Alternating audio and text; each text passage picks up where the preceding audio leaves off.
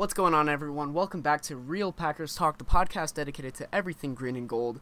I am your host, Ethan Peltier, and today I wanted to share my Week 2 preview. It's going to be Bears at Packers on Sunday Night Football, marking the 17th season in a row that the Bears and the Packers are playing during prime time, which will be interesting to watch. This is the oldest rivalry in the NFL, and regardless of how good the teams are, respectively, it's always a good matchup to watch.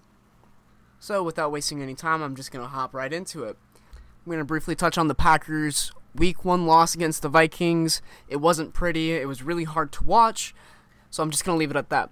The Bears, on the other hand, are coming off a pretty big win against the San Francisco 49ers.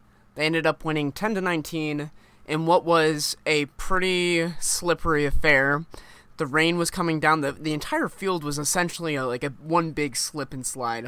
If you go back and watch the highlights from the game, you'll see players slipping, falling over, which makes it really hard, like I said, to gauge and break down and analyze what happened in this game. I don't want to call it a fluke game. However, if you ask me, if the conditions are better, if it's not raining, if the field is not a one giant slippery slide, I do think that the 49ers are going to win that game. But that's not what happened. The Bears are sitting at 1-0, and the Packers are sitting at 0-1. And it is for that reason that I believe that this game is that much more important for the Packers. You really do not want to fall behind 0-2, especially to a divisional opponent. If the Packers are going to win the North this year, they're going to have to beat the NFC North opponents.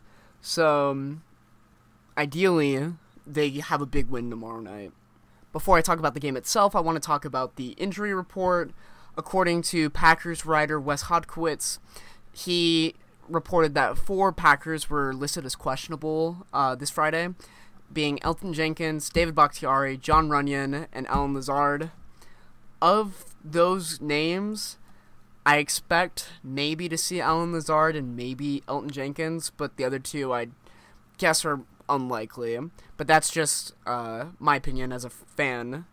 I have obviously no idea what's going on inside of these buildings. Who knows how close David Bakhtiari or Elgton Jenkins are to coming back. But again, last week I was under the impression that they might be on their way back in soon. Maybe not as soon as I thought, but hopefully we can get Bakhtiari back within the next couple weeks or so.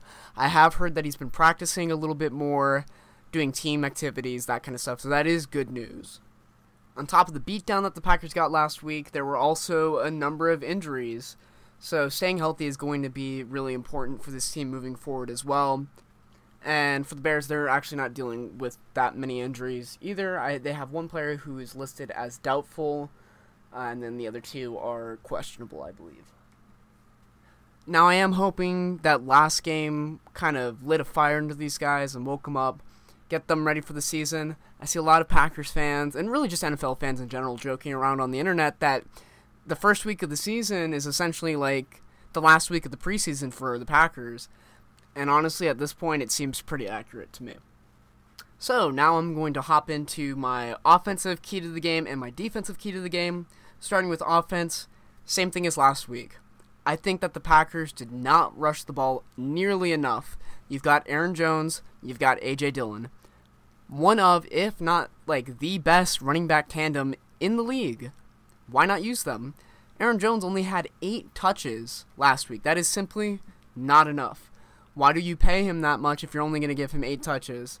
Now, Matt LaFleur has said in some interviews that he intends to lean into these guys more, and looking back on the Week 1 performance from last week, yes, Aaron Jones and A.J. Dillon need to get the ball more. It was pretty obvious that when the offense was running through them, we were actually moving the ball.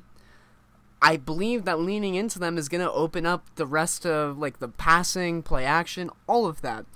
And, kind of as a side note to go with that, as much as I want the Packers to run the ball, whenever they do pass, Rodgers, you got to trust your young receivers. I know that Christian Watson had that huge drop and the very first play from the Packers. And I'm not going to lie, it kind of seemed like after that, Rodgers was hesitant to even look Watson's way, regardless of how open he was. So, ideally, the quarterback and the receivers build a little bit more of a rapport with each other. However, like I said earlier, I truly don't believe that that's going to happen unless you lean into the running game. For the defense, it is get after the quarterback.